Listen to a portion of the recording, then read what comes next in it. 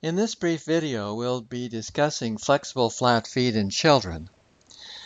Historically, flat feet were considered a problem, and they were often so-called treated by odd-shaped shoes with stiff soles and arch supports. And the arch tended to occur, and they got the credit having the shoe wear.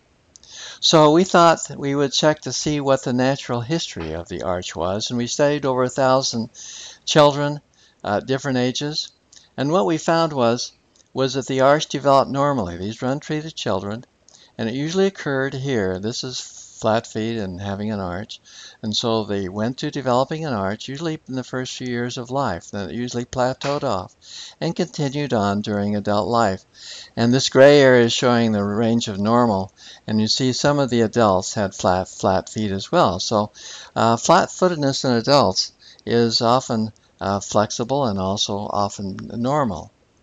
We also measured the radiographic findings in these developmental feet, and we found that the Taylor inclination, a measure of the development of the arch, also declined spontaneously and occurred whether treatment was given or not, and therefore again confirmed that the arch develops normally and not as a result of any sort of intervention.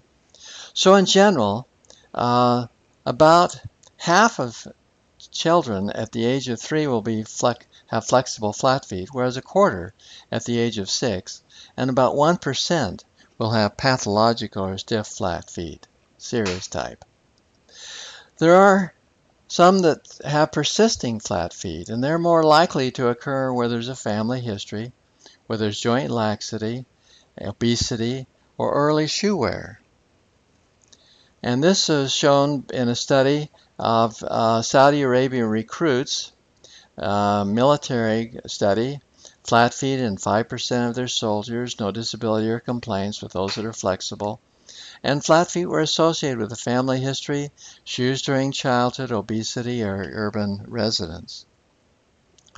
Joint laxity, as one would expect, is associated with increased incidence of flat feet. And these are measures that are common.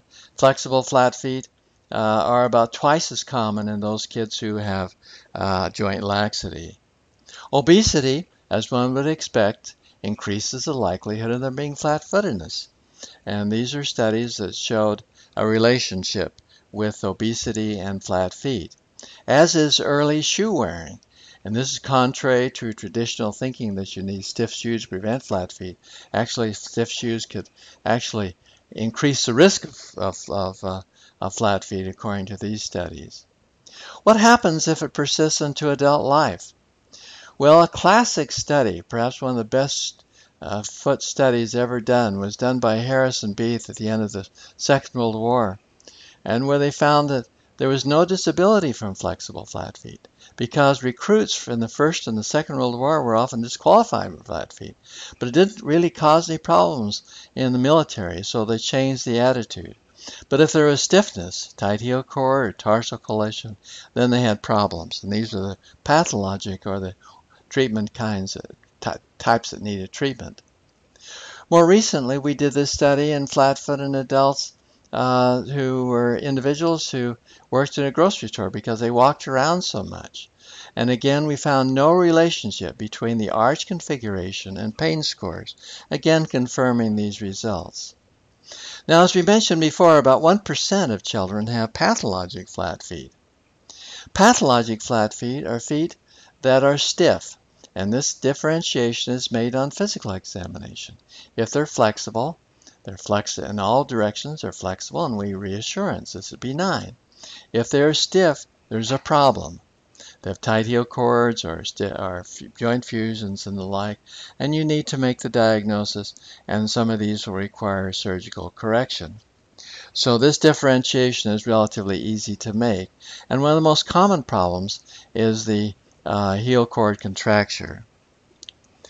Now, how do you manage flexible flat feet in children? Well, we give reassurance to the parents and education, and we give advice.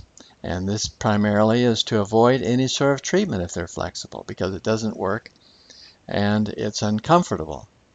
And if you need backup, you can go to our website at Global Help You can click on What Parents Should Know booklet, download it, and print it out if you want to. And it has a section on flat feet and bow legs, knock knees, and in-toeing, etc. Now, some families feel like they have to do something. And if that's the case and you're stuck, you can suggest some good things for the kid generally by avoiding obesity. We know that causes increased risk of flat feet by healthy diet, limiting TV, encouraging the kid to get out and play a lot. Going barefoot around the house or yard is another choice.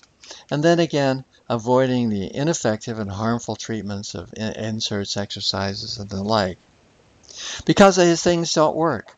We don't recommend them because studies have shown, like this one of Wenger, comparing shoe wearers, non-shoe wearers, no difference. The child has to wear them, and they're uncomfortable sometimes and embarrassing, and the parent has to buy them. And so it's expensive for families and societies without any benefit. So in summary, most infants and young children have flexible flat feet, and in mostly the arch develops during early childhood. But it might persist if the parents have flat feet, or they wear shoes in early childhood, or the child is obese or has joint laxity. But even if it persists into adult life, that's really okay too, because they don't have disability then either. And the treatment, therefore, of flexible flat foot is not only unnecessary because they don't have disability, but also harmful because it's embarrassing and costly. And in all these cases, one must rule out pathological causes of flat feet by physical examination. Thank you for watching this brief video, and please send me any comments at staley@uw.edu. And if you want more publications, you can go to our website and download PDF publications or videos, connections, or DVD libraries. Thank you.